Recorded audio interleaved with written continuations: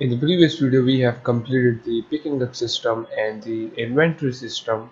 Now the player can pick up any weapon from the environment and then that weapon will be added to the inventory, but whenever we draw that weapon, it doesn't play that animation which are related to that weapon. For example, if we pick up the handgun, it will not play that handgun animations. This is because we are not assigning the handgun animator controller whenever we draw the handgun. So in this video we will do that. As you know that in our resources folder we have added all of these animator controller for different weapons, as you can see, for the bazooka and the handgun. And then if you see right here in the inventory, whenever we draw the handgun or the shotgun, we are enabling and disabling the scripts according to that rifle or weapon, and also we are enabling and disabling that weapon in the player hands as well. So in the similar way we need to assign that specific animator controller at runtime, and we will do that in the handgun script. So go inside scripts, rifles, then open up the handgun script. We will start from the handgun. For this right here at the top, first of all create a bool by the name of handgun active and set this to true, because whenever this script becomes enabled, okay, right here we are doing just that. If you see this lines, whenever the player draws the first weapon, which is the handgun, we will show the handgun in the player hands, and then we are enabling and disabling the scripts. Okay, so right here we enable the handgun script. So now whenever the handgun script is enabled, this will be, as you know, will be equals to true, and when this is equals to true, then what we will do, we will say that if the handgun active is true, then we will change the animator at the runtime. In the game, if you see right here, we have this animator controller attached. So for now, as you can see, it is the player controller, and we want that whenever we draw the handgun, we want to change this controller to the gun controller, okay, which is inside the resources folder at runtime. So we will say animator dot runtime animator controller. This will be equals to resource. Actually the folder name is resources, as you can see right here, resources, and then inside the resources we have this gun animator. So make sure that you name this as resources as well, because it will not work in any other name.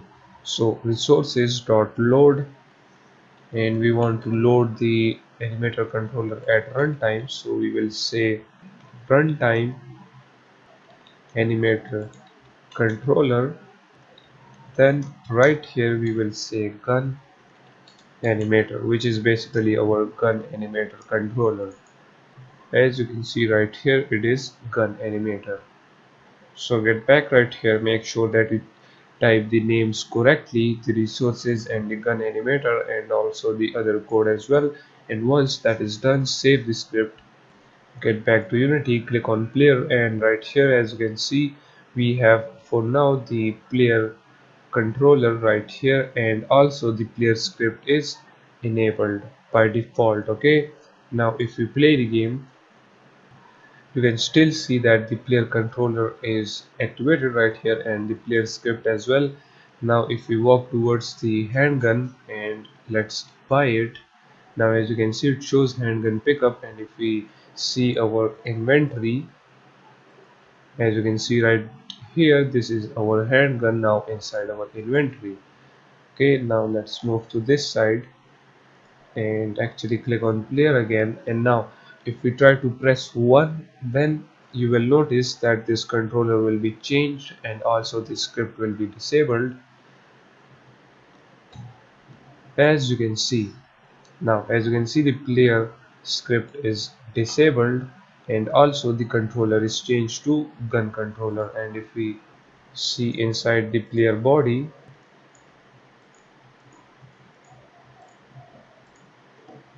in the rifle holder, as you can see, the gun is activated, and now we can walk, we can aim and walk. As you can see, we can now shoot wherever we want. For now my mouse is a little bit funky, but as you can see now it's working perfectly fine. So it means that now we can change the animator controller at runtime for the handgun only. Let's do it for the other weapons as well. So if we click on scripts, rifles, we have done it for the handgun. Now let's open up the shotgun script. Let's get back right here. Let's copy this if condition, get back to the shotgun script. Right here in the update we will say that now create a pool first of all by the name of shotgun active. This will be equals to true by default, and then down below we will say that if shotgun active is equals to true, then we will change the animator at runtime. So let me check out the animator name. It is shotgun animator. So we will say shotgun animator. So if we now save the script, and now let's open up the other scripts as well, which will be now the UZ and also the bazooka. Now let's click on the UZ, and right here in the update we will do the same. Let's copy this if condition, paste it right here, and then at the top we will say bool. Let's now name this as UZ active, which will be by default equals to true. And let's copy that, paste it down below. Let's check out the animator name. It is UZ animator. Let me check out the bazooka. It is bazooka animator. Okay, so get back right here. Now change this to UZ animator. That's it. Now get back to bazooka. For this, at the top, let's create a bool by the name of bazooka active. It will be equals to true. Then let's copy the if condition from here. In the update, let's paste it and change this to bazooka active, and the animator name is bazooka animator. That's it. So we have done it for all of the weapons, as you can see.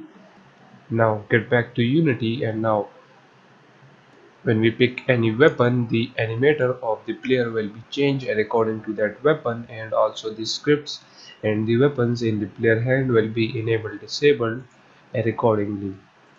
So let's play the game. Okay, let's go ahead and pick up the handgun, and also for now, for this testing, we will pick up the bazooka actually. Okay, we can't buy that. Let's just pick up the shotgun. Okay, so now if we see the inventory, as you can see, we have the handgun and the shotgun. So now click on player. Now as you can see, the player script is enabled and also the controller. So now if we press the one button, as you can see, the player draws the handguns, and now the script is being disabled and the animator has been changed. Now as you can see, it plays the animations accordingly. Okay, as you can see, now we can shoot wherever we want. Now let's try to draw the shotgun, and as you can see, it draws the shotgun as well. And if you notice, the controller has been changed automatically, and now we are holding down the shotgun and we can fire wherever we want. And now the same thing will be for the UZ and for the bazooka as well. You can test it out by your own, but now as you see, we can change rifles, we can update our inventory, and also we can update the animator controllers, just like in most of the games. Just like in GTA 5, the player has more than one animator controller. So with this done, I will see you guys in the next one.